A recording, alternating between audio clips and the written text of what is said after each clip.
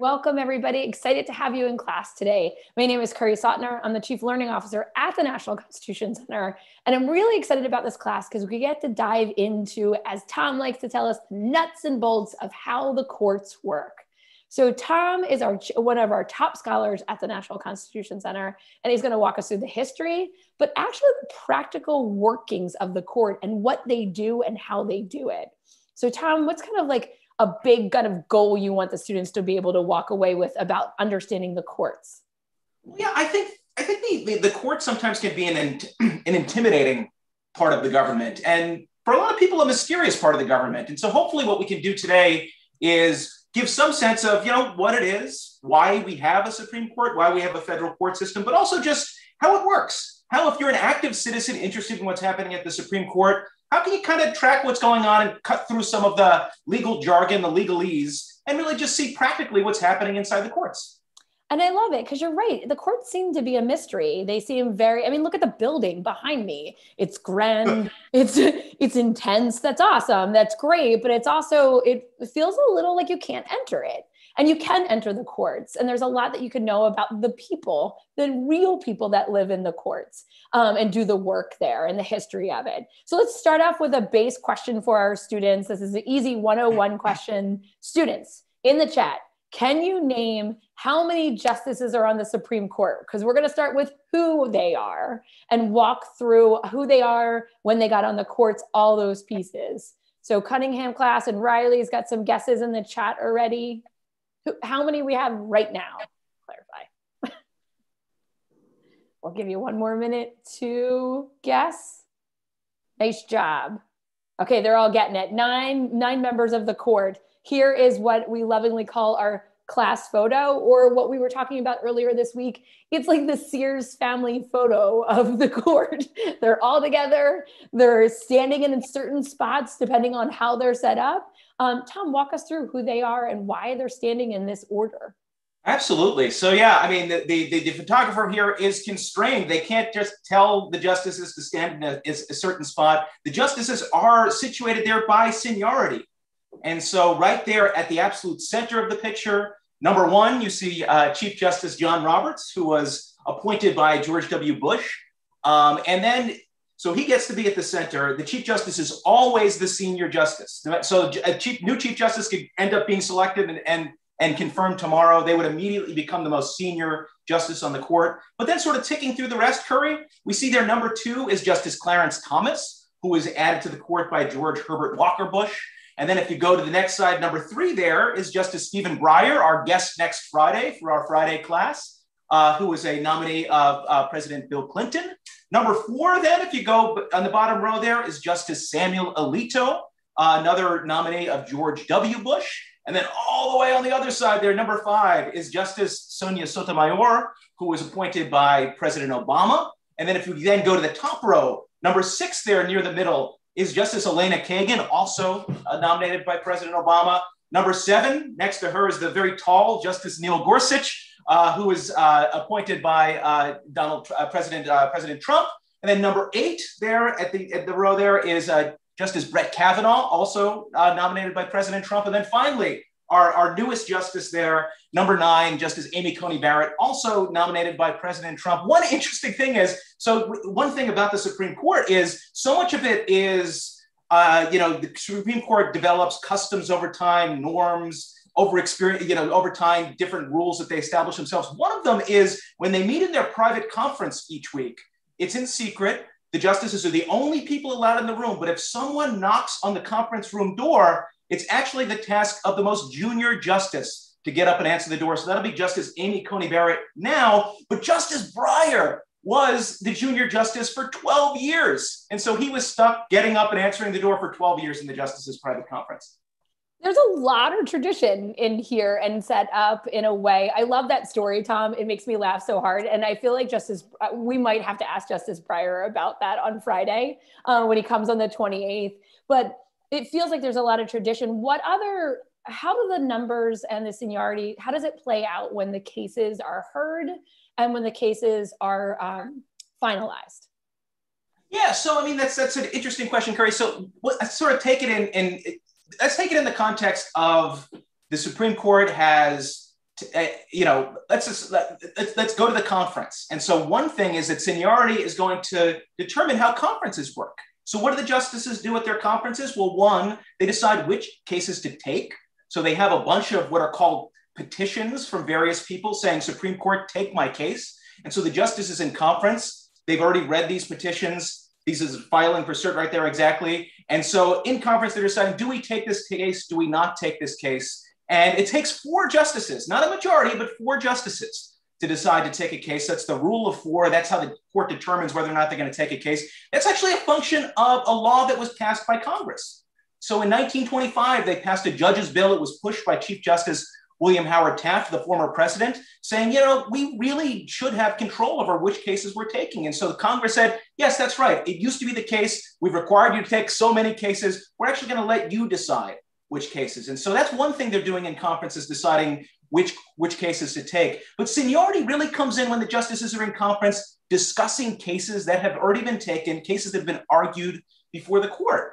And so they're doing this each week during times in which there's oral argument that runs from October through early April. They're having oral argument the first 2 weeks of each of those months usually. And so they're meeting each week discussing what happened in oral argument. And when they do that, the justices enter the room, they all shake hands. So that's another custom, a sign of respect for one another. And then they proceed by seniority to discuss the case. And so it begins with the Chief Justice, then it'll go to Clarence Thomas, Stephen Breyer, and onward. And then what's so interesting, and we've heard Justice Breyer talk about this in the past, is there's a custom there. Everyone gets to say their piece in seniority order set by custom, and no one gets to speak twice until everyone has spoken once. And so everyone's able to speak in an uninterrupted way about how they analyze the case, how they see it, the questions they have, and then eventually how they plan on voting. And so with that, they get an initial tally of how the court's going to decide the case. And then the most senior justice in the majority determines who's going to write the majority opinion.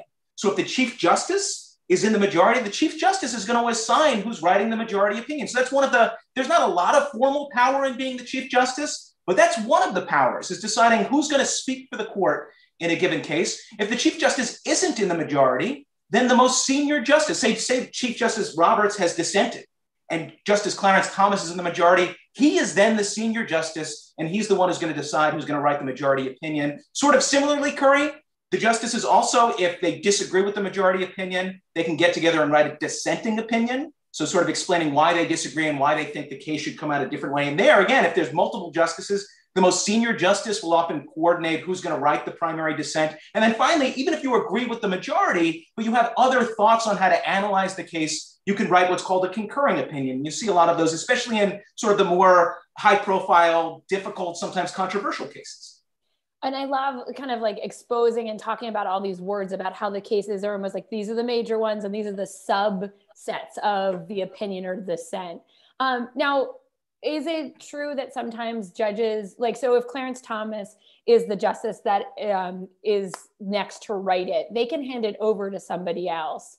And I remember this great story by Justice Ginsburg where she shared how Justice O'Connor gave her almost like her first big break at writing a case. And it was a major case. It was Justice O'Connor's turn. And Justice O'Connor looked at Ginsburg and said, you know what, it's your turn, and handed it over to her using that seniority. But is there a way that they typically do this? What is kind of the custom around who writes it and who they hand it over to write in order? Yeah, there are a couple of different things that factor in. One, and it was surprising to me when I began following the court professionally and closely, is that there is a strong tradition of roughly giving each person the same number of majority opinions each term. And this even happens, you can look sitting by sitting, so month by month, the court tries to give sort of an equal distribution across the justices. So we may think, well, there may, if it's the best justice or whatever might get the most or whatever, but really the court sees to it that the opinions are distributed fairly evenly. There have been times in the past actually where there are certain justices that are slow. And so they would then penalize other justices, giving them fewer opinions to try to get them to speed up. So there's some of that, but mostly it's an equal distribution over time. When you're deciding who's going to actually write an opinion, there are a couple of different things that come to mind. The Chief Justice, sometimes, if there's a really high profile case where the Chief Justice may think that maybe the prestige of his position can help bring some authority to what the court's saying. Maybe the Chief Justice may take that opinion, or maybe it's the case it's a really closely divided case. It's 5-4, and you know that there's one justice that was kind of going one way or the other. Maybe you give that justice the opinion and allow them to get it, because that way they can sort of set what they're comfortable doing, and you can move from there. It's less likely that justice may go to the other side. And so there's some strategy involved in who you're giving opinions. But I think the one take-home point, Curry, that really gives you a sense of how the court works, though, is this idea that they do pretty much distribute the opinions equally. And so everyone can, not to say like everyone gets an equal number of important opinions, say, from as we look at them as blockbusters, but that at least roughly the same number of opinions. It always feels, and I know Justice Breyer talked about this before, but it always feels like they have such a great setup for civil discourse and dialogue and fairness within their structure. And you're right, collegiality, like being good team members. And that brings me to my next question. And Tom, I'm making you zigzag around because I want to make sure all the kids, understand how the courts work and the people behind the robes. The Chief Justice, somebody asked on Monday, I thought it was a great question. Is the Chief Justice, if, the Chief Justice leaves, is it seniority that replaces the Chief Justice, or can that person come from the field, from somewhere else? And what is the role of that position? Because it is special and different, and it is really like that center point around the whole court. Yeah, it's the president's decision. So like most of the time they select someone from outside the court. That's been the most common approach. But there have been times in which presidents have elevated sitting justices. So President Reagan elevated Justice Rehnquist to become Chief Justice Rehnquist. Earlier in the 20th century, Edward White was elevated from justice to Chief Justice. So it happens. But generally speaking, the president will usually select someone from outside, and you specifically know that person is being selected as Chief Justice. And actually, Chief Justice Roberts, if I recall, was initially selected for the vacancy created by Justice O'Connor. And so he was going to be an associate justice. But then when Justice Rehnquist's seat opened as well, President Bush then said, no, Chief Justice Roberts is going to be I'm designating that person as the Chief Justice, and Justice Samuel Alito is going to be an associate justice. Now, the question is, how do you choose one versus the other? It's hard to say. I think the common sense approach is that the thought is that the Chief Justice is also going to have, sort of a great deal of responsibility for the overall operations of the federal court system. So the Chief Justice is also overseeing what's called the Judicial Conference, which does all sorts of other things like creating rules of procedure within the courts. So they oversee a lot of that. But also, I think there's always a sense that the Chief Justice takes on a special responsibility to speak for the court as an institution. And so you often see that across time as well. Yeah. Yeah, I think it was a fascinating question, and one that, you could just kind of assume it's just the next person in the row, but it's not the norm. So I wanted to weave it in. So 2 more questions as we kind of go through this. And, one of the base ones is, what is the job of the courts, especially the Supreme Court? What is their role and their job in the constitutional balance of structures? And then 2, what about the lower courts? How are they a part of this? So we can jump to Article 3 if you want, if that's helpful, because that's where it is in the Constitution, or anywhere you really want to go. Yeah, let's start with Article 3 and talk a little bit about sort of the roles writ large, and then we could talk about the different level of courts. And maybe as we do that, we could talk about, what is the Rube Goldberg to get a case from the lower courts to the Supreme Court? Article 3, I think the big things to remember about what Article 3 is doing. So 1, it's establishing a separate branch of government. And so we're creating the judicial branch. It's vested with the judicial power. And so with this, the judiciary is going to interpret the law. So that's a key part of it. It's this new function. If you remember, under the Articles of Confederation, there was no separate federal judiciary. So with the new Constitution, we're setting up this new separate federal judiciary. That's 1.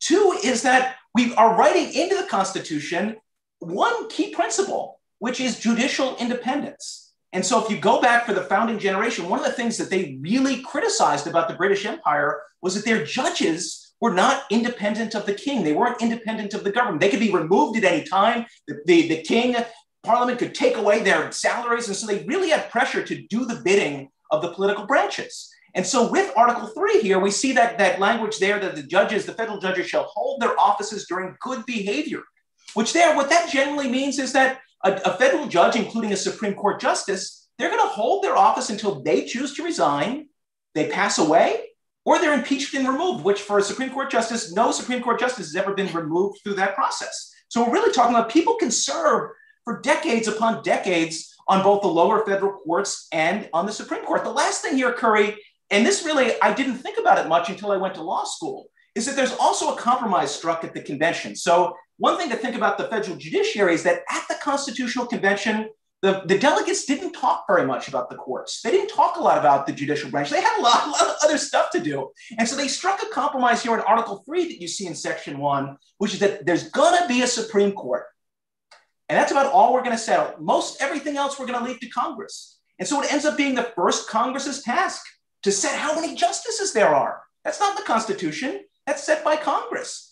You know, whether and how many lower federal courts they're going to be. They created an entire level of federal district courts, the first Congress. And so over time, Congress has a lot of say as to how many different levels of federal courts there's going to be, how many judges, and then how many justices on the Supreme Court. I love everyone, got the 9 justices of today, but the number of justices has varied from all the way up to 10 to all the way down to 5. I mean, we haven't changed it in 152 years, but if you think about during the Civil War and Reconstruction, there was a lot of change. During Lincoln's presidency, they added a seat for Lincoln to get to 10. And then they took 2 away when Andrew Johnson became president, so he couldn't fill those seats. And then they put 1 back in place when President Grant won the presidency. And that's how we're stuck at 9. So it's interesting to think about how a lot of those details, not in the Constitution, but actually decided by Congress.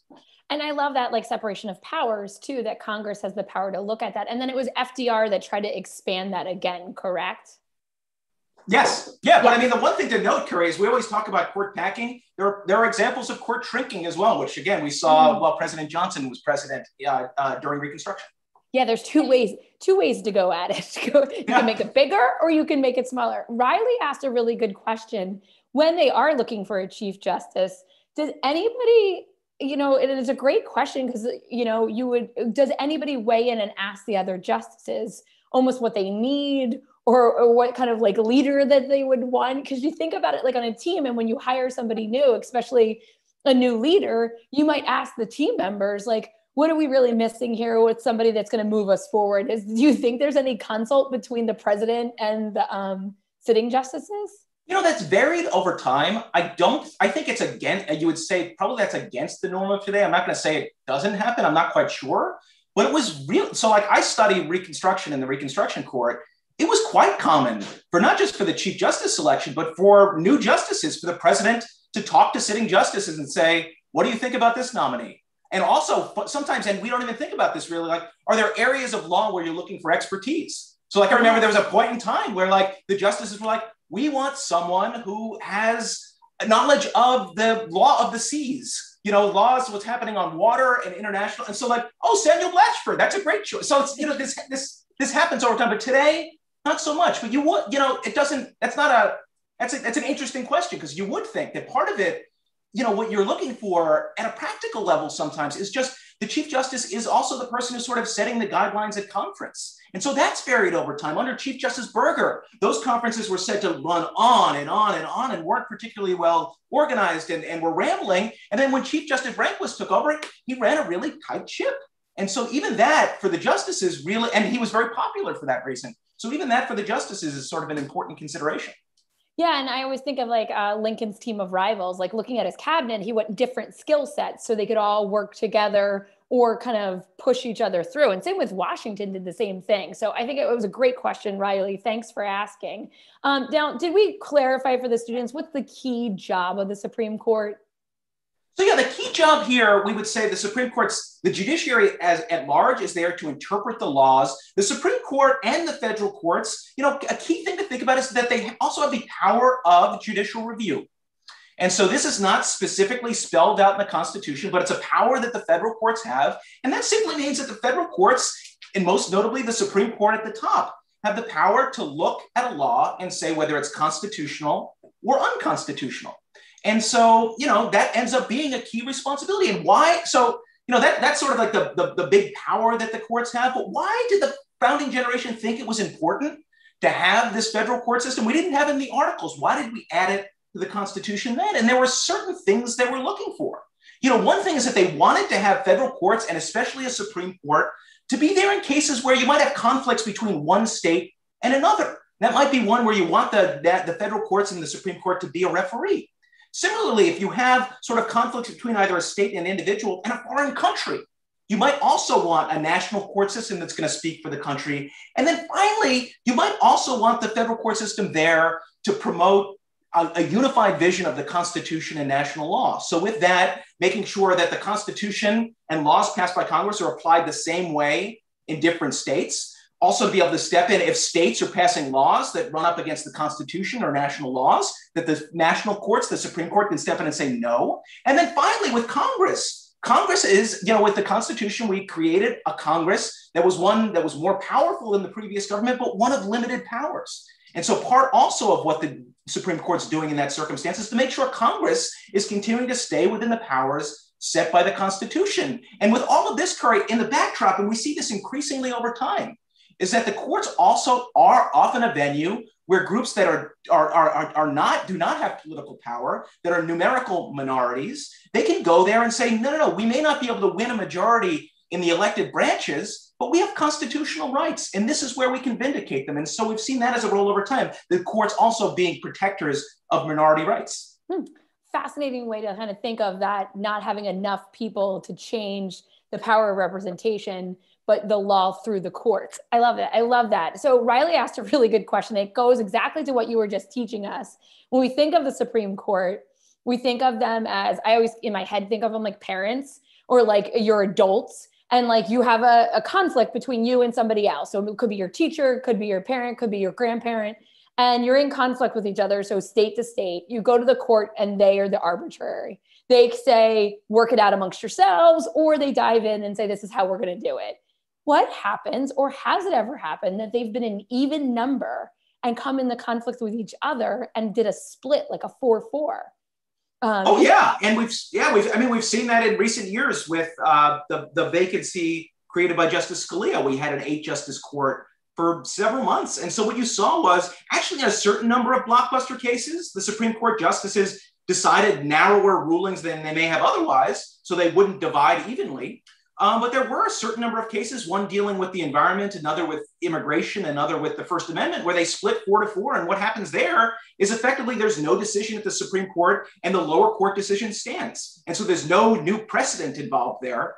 But it just ends up effectively whatever happened below is set. The last thing the court could do in that circumstance is to hold over the case until they have a full court. So sometimes, they have, again, the Supreme Court has a great deal of power to do what it wants. It has a lot of flexibility. So sometimes it could do that as well. I was like, put pause. That's interesting. Yeah. I don't think I ever realized that they could hit pause on a case, and we'll listen to that now. Yeah, there's no, I joked about, at the beginning, then why do all these cases come down in June? It's because, that's where the deadline is. They want to get their papers in on time. But, that's a matter of tradition. There is no actual deadline for these cases to be decided. And so the justices, again, they have some flexibility. It's just as a matter of custom, of tradition now, the justices will almost always finish all of their work by the end of June. We saw last year, because of the pandemic, it went into early July, but really just a little bit into July. They really get done there. So they have so they're able to do various other things over the summer. Awesome. Now let's do the Rube Goldberg, because it isn't just a straight shot up between these lower courts to the higher court. It's kind of could be a total zigzag as well. So how would a case kind of move through these layers of the court system? And what are the layers of the court system? Yeah, so there's 3 layers to the federal court system. Again, remember, these are set by Congress. They're set by laws passed by Congress. And so that first set of courts there is the lowest level is the district courts. This is where you'll have usually just a single federal judge hearing a case. And so it could be, jury trial, it could be a bench trial, but that's where the vast majority of cases begin and the vast majority of them end. There's just a ton of work that's done there. How do you get in the federal courthouse to begin with? Well, there has to be either a conflict between people from different states. So that's one thing, is the thought was we want federal courts to make sure that people in different states continue to get along. The other is if there's a question under national law. So this could be under the Constitution or a law passed by Congress or a federal regulation. So that's how you get in. That's the district court. And someone's going to win and someone's going to lose. And so what's the next part? Well, if you're the loser, you have a right to appeal. And so you can appeal to this next level of court, the circuit courts of appeals. There are 12 geographic courts of appeals throughout the country. And so unlike the Supreme Court, these courts of appeals, if they get an appeal from the district court, they have to decide it. They don't have control over which cases they take. They have to decide it, and they can decide it very quickly. A lot of the appeals coming from the district courts are really well established based on precedent, and they can get rid of, they can sort of decide those cases very quickly, but they have to decide them. So again, here, usually the way it's going to happen is you'll have a panel of 3 circuit court judges deciding a case. It's majority rules. And then there's one other attempt, if you lose at that level, you can say, I want all of the judges on this court of appeals to decide my case. It's called en banc, and then you could have the entire circuit here, but that is rare. But regardless, the party that loses then in the circuit court of appeals then has a choice to make. They can decide whether or not they want to file a petition to the Supreme Court asking them to review their case. This is known as a petition of certiorari. And again, the Supreme Court then, because of this 1925 Judges Bill, has control over deciding whether or not to take that case. They could say yes or no. There are roughly 10,000 petitions each year before the Supreme Court coming from those circuit courts of appeals. These days they're deciding, 63 cases, like not many. So almost every petition is denied. And so this is, again, just to emphasize so much of the action and what's important and what affects people's daily lives is happening in the circuit courts of appeals and the district courts. But the Supreme Court, so how do they decide those 60 or so cases they're going to take each term? The most important criteria they have, the most important factor they look at is, are there disagreements in the lower courts? Because they see their duty. Their duty is not to correct every mistake in the lower courts. They couldn't. There's so many cases down there. It's not even to decide every important issue in the lower courts. More than anything, they're looking to ensure that the Constitution and national laws are applied uniformly across the United States. So they wait often and to see how different circuit courts of appeal are going to address a new constitutional issue. And when there's conflict in how they address them, they will take that case. They will, of course, sometimes it'll just be a really important issue and they will take it on that criteria too. But it's impossible to overstate how much of this really turns on what's called circuit splits. The idea that lower courts are coming out differently and the Supreme Court is weighing in to make sure the laws apply uniformly everywhere. I love circuit splits. It sounds like a really good milkshake, but it's also a fascinating thing to watch. Now, the students, the piece that they really want to know next is who gets to be on the Supreme Court. So, and I know this has been an interesting thing to look at who's on the Supreme Court and what their qualifications are for the job. But really, what do we know about who can be on the Supreme Court? Anyone. Yeah, it's like the Constitution. Again, I talked about it with Article 3, but there are no set qualifications. There's no age limit. There's no requirement that you be a lawyer. There's nothing. It's all set by what criteria the president sets and then what the Senate is willing to accept. Because here's the key language. The president shall nominate and by and with the advice and consent of the Senate shall appoint judges of the Supreme Court. That's all we know from the Constitution itself. The president nominates and the Senate says yes or no. And the way that the president and the Senate have sort of done this task over time has evolved. And so now we have a tradition where, often the president is going to, talk to a lot of people. He has his own lawyers on staff vetting different nominees. Usually now the nominees are going to be, one, yes, they will be lawyers, but two, most of them now are judges. That wasn't always true. There used to be a lot more politicians on the court than there are today. But now it's usually judges. And then usually whoever the president selects will then have hearings before the Senate Judiciary Committee. So this is a group of senators tasked with vetting these Supreme Court nominees. It's true of the lower court judges too, but these are those high-profile hearings you see on C-SPAN and on cable news and all of that. And so what they do there is the senators get to ask the Supreme Court nominees questions. But again, this isn't the way we did it through a lot of our history.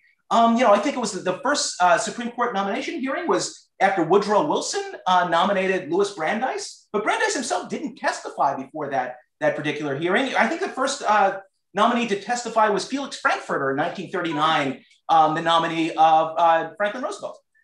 So this is varied over time. And so you have these hearings at the Senate Judiciary Committee. The Senate Judiciary Committee then votes to either recommend the nominee a yes or say no. Then the nomination goes to the full Senate and the Senate votes yes or no. And these days now, because they've gotten rid of the filibuster in that situation, it's a simple majority. Fascinating. Okay, we have like 1 minute left. The students, and I shared the SCOTUS blog link, but I'll share it again. What, it's like the Super Bowl in June, the big cases come out. So two big cases that are First Amendment cases are Fulton and Mahoney. And I thought the students might be interested in these two to be able to follow along and see what happens in the next 6 weeks. So can you give them a real quick snapshot of these cases? And then in the chat, I will put where you can find the outcomes. Absolutely, yes. So these are two important cases. The first case, Fulton versus City of Philadelphia, is a First Amendment free exercise challenge. So it has to do with how the court's going to read the religion clauses of the First Amendment. And it involves a challenge by the Catholic Social Services in the context of the City of Philadelphia's foster care program. And so for many, many years, the Catholic Social Services have been screening foster parents in their foster care system. And the city of Philadelphia also has a rule in place there that's an anti-discrimination rule. And Catholic Social Services has a policy of not recommending same-sex couples for foster children. And so here, the city of Philadelphia says, well, if you don't abide by your anti-discrimination law, then you can't be part of this system. Catholic Social Services says that requirement itself, saying that we have to advance a vision that's not consistent with what we think is the right way to look at marriage, that violates the First Amendment's free exercise clause. And so the question is, it's one of these cases where there's a lot of debate about how do you balance laws that are calling for anti-discrimination principles against the requirements of the First Amendment's free exercise clause. This case could be a blockbuster precisely because the challengers here, the Catholic Social Services, is asking the court to overrule one of the landmark cases in the free exercise clause, effectively saying we think the free exercise clause should be read as a stronger protection for groups like us, akin to what we see with free speech rights. The court has read those protections fairly narrowly. Here, Catholic Social Services is saying, no, you should begin to read them more strongly. But again, it's this balancing act between a general law of governments passing about anti-discrimination versus the vision of a particular religious group and their religious liberty. It's one that tends to divide the justices, and it's an area of law where there's a lot of debate. So that's Fulton. The other one is this case here, the Mahanoy Area School District versus BL. This is an important school speech case. And the court does not take a lot of school speech cases. So a lot of people are looking at this closely. This case involves that student that you see there, Brandy Levy, BL. BL is there because when this case was filed, I think she was a freshman in high school. So she was a minor, but has since disclosed her name. Is no longer a minor because I think it happened in 2017. So it takes a little while for a case to get to the Supreme Court. But she was a freshman. She tried out for the varsity cheerleading team. She was denied a spot on the team. And so she got home. She wasn't happy about it. She got on Snapchat, sent a message to a bunch of her friends. It involved a sort of vulgarity of various sorts, talking about sort of the school cheerleading squad, et cetera. But she did it off campus. I believe is even on a weekend. But she was ultimately suspended from the cheerleading squad by the school for that year. And so she challenged this, saying that, no, that violates my First Amendment rights. And this case is an important case, asking how much, to what degree can public schools punish students for what they say off of campus? And one way to look at this is, to what degree does the Tinker v. Des Moines School District, the key case about school speech, which gives schools the power in certain circumstances to limit speech in order to avoid material disruption in the classroom, how much does that apply off campus? And so she would say, the student would say, I'm not on campus. This is core speech. I didn't harass anyone. I didn't threaten anyone. So this is protected. Whereas the school district says, no, we need more flexibility than that, not just for a circumstance like this, but for other things like cyberbullying and other threats you may see student to student, that we need more flexibility than a rule that just says, no, if you're off campus, we can't reach you. So it's, again, a very difficult question. Yeah, and a really interesting one. So again, SCOTUS is in the chat. You can watch these cases come out and definitely have conversations about it, because these are fascinating cases, and students, they affect you. If you're in a school and using social media, they could affect you as well. So you can find out what your school policy is as well. Tom, thank you so much for walking us through how the court works, who's on the courts and what's their job, and then diving into some of the cases that they're hearing right now. It's a really fun class to walk through and then realize how important the courts are every single time a case comes out and what they're deciding around it. So thank you so much. It was a great class and all the students are agreeing. All right. Thanks, Carrie, and thanks, everyone.